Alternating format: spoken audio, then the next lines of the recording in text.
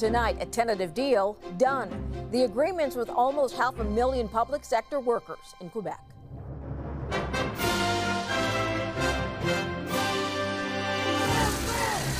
But the labor disruption still looms large. Salary negotiations aren't settled.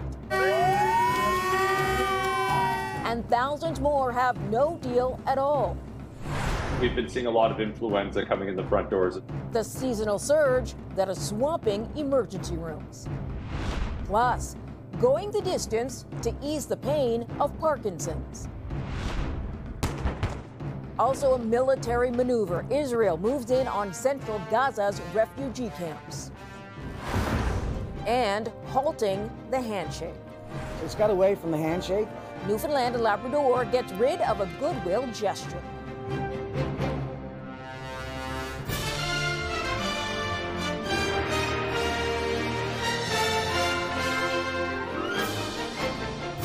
CTV National News with Omar Sachedina.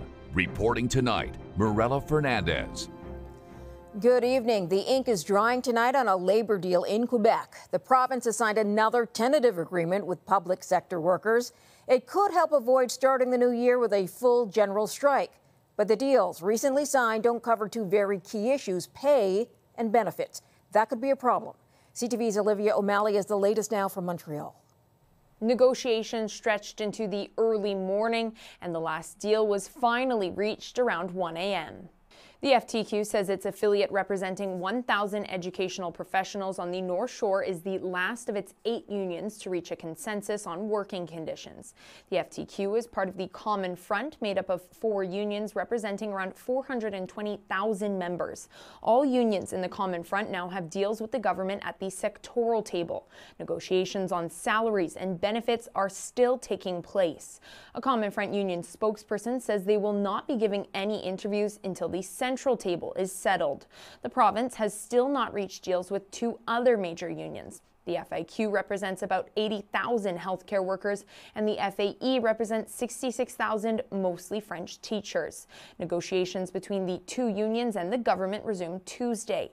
The FAE has been on unlimited strike since November 23rd. The Common Front has threatened to join them on the picket line if no deal is reached by the new year. Former Regional Director Marc Ranger says the potential agreement on working conditions is a strong signal that bargaining is in its final stages. At this point, that we can say that the next few hours, the next few days at the maximum, we will know where we stand, probably sooner than later. He says things will either go smoothly or all of the province's public schools could be closed come January. Olivia O'Malley, CTV News, Montreal. There have been healthcare workers on those picket lines, which could help explain why some Quebec ERs are backed up. But wait times are also a problem in other provinces this holiday season. CTV's Kamal Karamali checks in on what doctors are doing to try and keep up. It's the holiday hangover hospitals have been dreading. An overburdened healthcare system pushed even further. Usually in a department, we'd say see 200, 250 people, but we're seeing 350 people, so like 50% more than normal in the last couple of days. Brought on by a surge of viral illnesses. There's been a lot of influenza. Of course, there's still RSV. Of course, there's still COVID.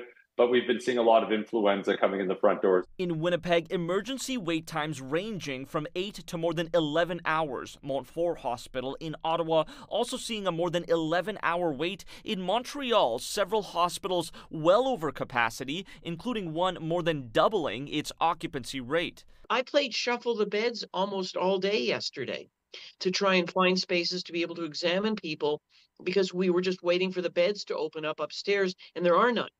The problem made worse by a lack of family physicians. This Ottawa mother still searching for a family doctor to prescribe her kid's ADHD medication. Our doctors won't prescribe that medication because it's considered a controlled substance. And so we're stuck going into Emerge and waiting in Emerge when it's a non-emergency issue.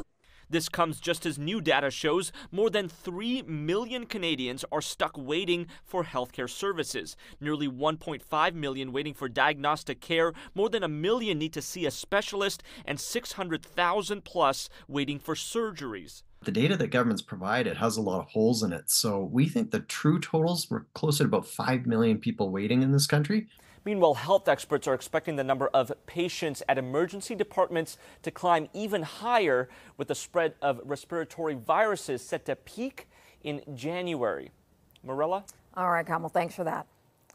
Israel is once again pivoting, taking its pursuit of Hamas to the central part of Gaza now. Palestinians at refugee camps there describe a night of hell with a near constant barrage of gunfire and explosions. The latest target is the area around Barrage. It's about 10 kilometers south of Gaza City.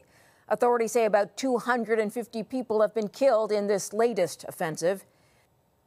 It's also forced tens of thousands of Palestinians to try and find other places to shelter from the attacks. CTV's Kevin Gallagher reports.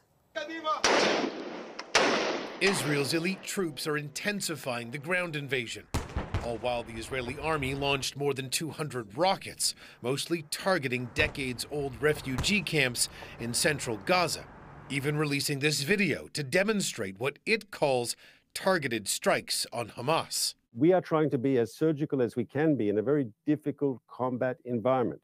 Now, once again, I stress, we don't want to see civilian casualties. Still in Gaza's largest refugee camp, the wounded and dead are overwhelming aid workers. And the few hospitals left accepting patients in the enclave are in crisis. Across Gaza at the moment, health capacity is at about 20% of what it was 80 or so days ago.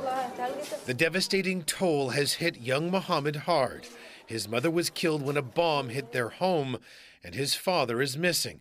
So at the age of 13, he's left to care for 7 siblings. I don't know how to deal with this, he says, but I know how to make my sister's milk. I change her, but she hardly drinks the milk. Israeli Prime Minister Benjamin Netanyahu is promising to continue the fight despite mounting international pressure for a pause and escalating tensions with neighboring Arab countries like Lebanon, where Iranian-backed Hezbollah and Israel have almost daily missile strike exchanges. The families of remaining hostages still under Hamas control are pleading for their release. 23-year-old Hirsch Goldberg Poland was seized at a music festival on October 7th. He would have left for a trip around the world today. He's unfortunately not going to be taking off on the trip today, but we are hoping and praying that he's going to take off on this trip soon. The hostages were discussed by top Israeli and American officials in Washington today, where U.S. Secretary of State Antony Blinken called for a reduction in the war's intensity and an increase in humanitarian aid. Marilla? CTV's Kevin Gallagher is in Ottawa tonight. And Washington has approved military aid in another war. The U.S. is providing Ukraine with $250 million in arms and equipment, exhausting available funding for the year. One day after Ukraine destroyed a Russian warship, Russia unleashed an aerial bombardment of almost 50 drones. The attack killed at least 5 people and left most households in Kherson without power. 4,000 people in Halifax were without power for hours after a reckless joyride involving a 14-year-old driver in a stolen car. A 3-hour chase ended when the youth slammed into a power pole and bus shelter. The teen had initially refused to pull over and fled multiple times before police used a spike track to puncture his tires. The minor was arrested and faces several charges. Every day, about 30 Canadians are diagnosed with Parkinson's. It's a disorder that causes tremors and restricts movements. There is no cure. But there are ways to reduce the effect of the symptoms. Exercise helps. Steve Eisman decided to go the distance with his daily workout, and it's proven to be so successful, researchers are now keeping tabs. CTV's medical correspondent Avis Favreau reports. Among the some 100,000 Canadians living with Parkinson's disease is 58-year-old Stephen Eisman. Diagnosed a decade ago, he discovered a form of therapy that helped keep his symptoms like stiffness, brain fog, and cramps largely in check. I think that exercise is the main thing that's making the difference. It takes the edge off the symptoms. His hobby has become an eye-opener for scientists at the University of Guelph. Great job. They tested him before and after a grueling 8,000-kilometer cross-country ride. And in this new study, they say this hard exercise didn't worsen Stephen's Parkinson's. It was a form of medicine. He actually got fitter and he got stronger. And probably the most surprising for us was that we saw a reduction in his motor symptom score by almost 50%. Parkinson's patients are generally advised to stick to more gentle exercise because of the risk of falls. But researchers are now midway through another study that suggests Stephen isn't an anomaly, that in those with Parkinson's, more intense or longer bouts of exercise may be the better prescription. The general recommendations that we'd give to the population probably are not the upper limit to seeing one's benefits. Even Stephen's neurologist is impressed with the powerful effect exercise has had on him. There's been very little progression in terms of his disease. He, of course, is on medication that he requires for Parkinson's, but we've made minimal changes over the past couple of years. I'm trying to get everybody with Parkinson's to at least try getting into a saddle. He's now set up a cycling group to encourage others not to fear their disease. There's also this magical thing that happens when you decide that you're not a victim anymore. You're not victimized by your Parkinson's. And one way you signal that to yourself, to your brain and to your body, is by trying something hard. Fighting his Parkinson's with fitness. Avis Favreau, CTV News, Guelph. Coming up, revisiting a doomed mission. The sentence, "we lost com," I think that would be a sentence I would never want to hear in my life again. The catastrophic implosion that overwhelmed the world.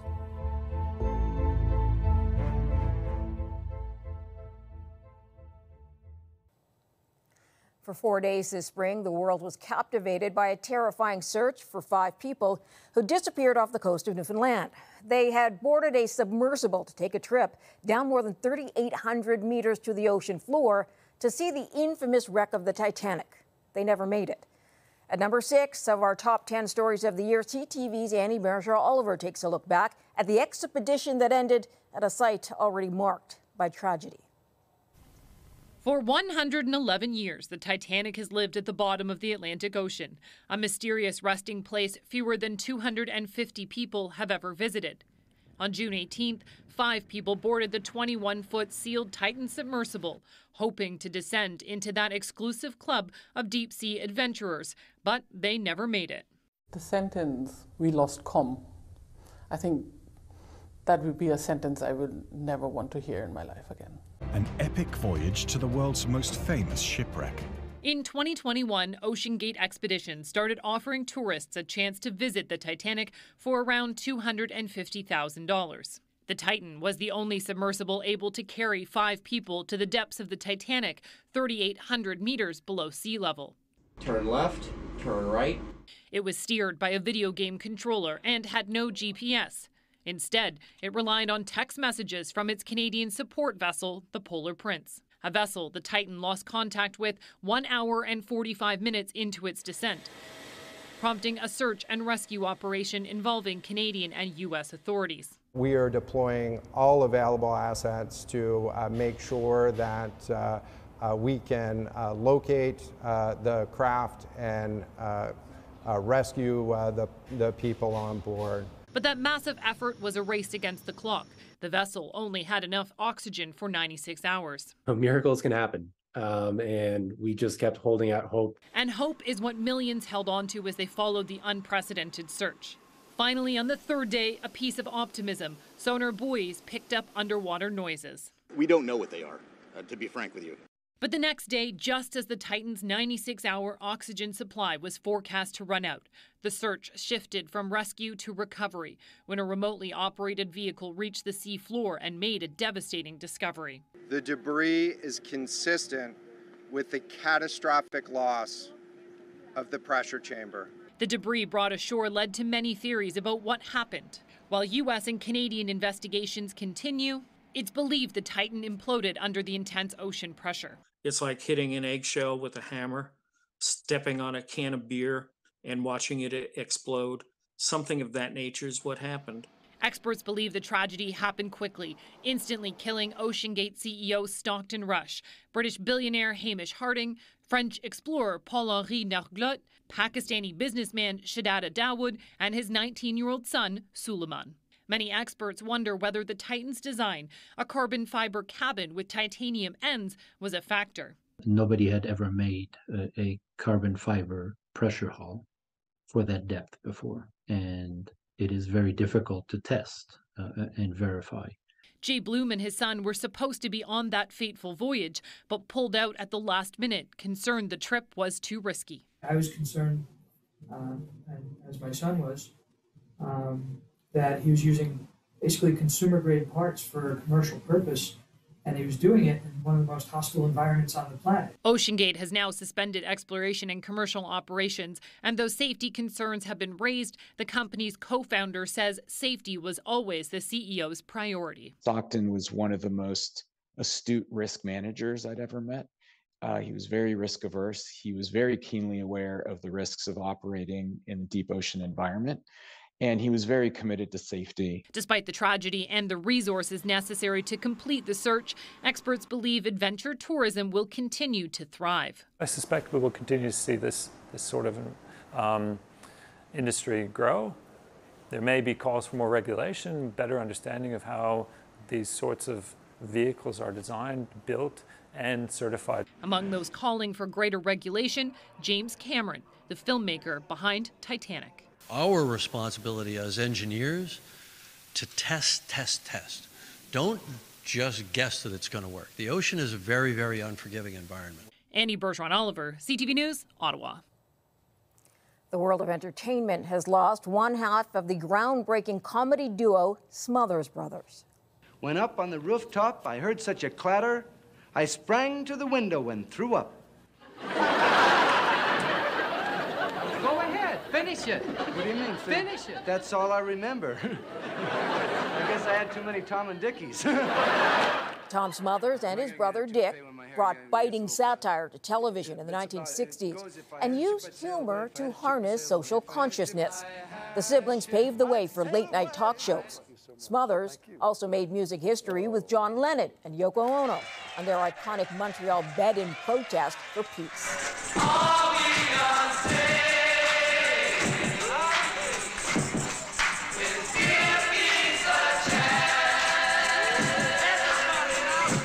Tom Smothers died at his home in California after a battle with cancer. He was 86. Still ahead, a cherished hockey tradition becomes too hard to handle.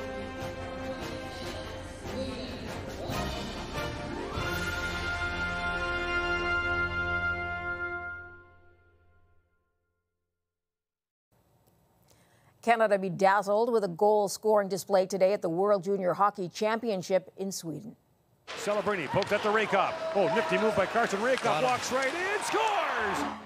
It was a lopsided 10-0 win over Latvia. The Canadians are 2-0 at the tournament. At the end of that game, players shake hands. That simple gesture meant to diffuse the tension from the competition. But in Newfoundland and Labrador, they are trading in that tradition at minor league games. CTV's Garrett Berry explains why. Respect between competitors. In Sweden today, even after a decisive 10-0 Canada win, another round of this hockey tradition, the handshake line. I had a buddy on the other team today, right? It's just, talking to him and talking to them. I think it's good to give your, congratulations to every other player too, right? I think being able to shake their hand and, look them in the eye and just, kind of be in the moment with them. For some diehards, it's not just a simple handshake, it's a laying down of arms. It's a recognition of a battle well fought. Well, I think the handshake line itself is the cornerstone of the game, and I think it's the respect factor that we pay our opponents, but also the game itself. But in Newfoundland and Labrador, these handshakes have become a headache. Blaming post-game altercations, the hockey authority in this province is ditching the tradition. Instead, players will be given the opportunity to tap gloves before the game starts. In a statement, the body's executive director said, including the handshake gesture at the beginning of a game reduces the potential risk from any heightened animosity that can occur. This surprise change drew a big reaction. Not only is the Premier of Newfoundland and Labrador speaking out, but Team Canada players at the World Junior competition in Sweden are talking about the importance of the handshake line. Obviously, there's no friends on the ice, but I think after the game's settled, I think it you shake your opponent's hand and show some respect. This move has some defenders too. Former pro player Andrew McKim, now a hockey skills coach in St. John's, says it's a small change that makes a lot of sense. I know what's going on. Kids are punching each other line. Kids are spitting on each other's hands, and it's just it's got away from the handshake. And before the game, everyone's calm, everyone's ready. Have a good game. Let's go. Let's get at it. This change is going to start as a trial in the new year, starting with boys divisions, and officials say it might expand to other areas if the trial is successful. Morella? Thanks, Garrett. After the break, from a Quebec First Nation to Hollywood, a Mi'kmaq artist shoots for the stars.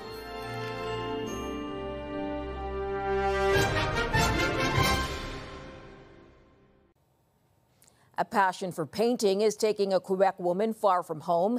She's headed to Hollywood to showcase her work ahead of the Golden Globes. In tonight's Indigenous Circle, CTV's Sarah Plowman introduces us to Tracy Metallic, the big dreamer headed to the stars. I wish I could show you everything. Tracy Metallic has learned trust the process, the calmness she feels when she paints. Every zig and zag that's led her from Quebec's Listigouche Mi'kmaq First Nation to Hollywood to showcase her work at an event before the Golden Globes. So I get to go there with all my merchandise that's packed in this SUV and gift it to celebrities. And they're super, super soft. The fact that Metallic was invited hasn't sunk in. Not yet. Too much, there's still too much going on right now. 9 years ago, she didn't call herself an artist. She was a social worker dealing with depression. It all started with my brother passing away at 2013, and then shortly after that, it was just another sibling, then my parents. Art helped her heal. She gained attention and self-confidence. At one point, Ryan Reynolds shared her work online. Her sights are now set on other stars. I think there's about 5 actors from the Killers of the Flower Moon coming.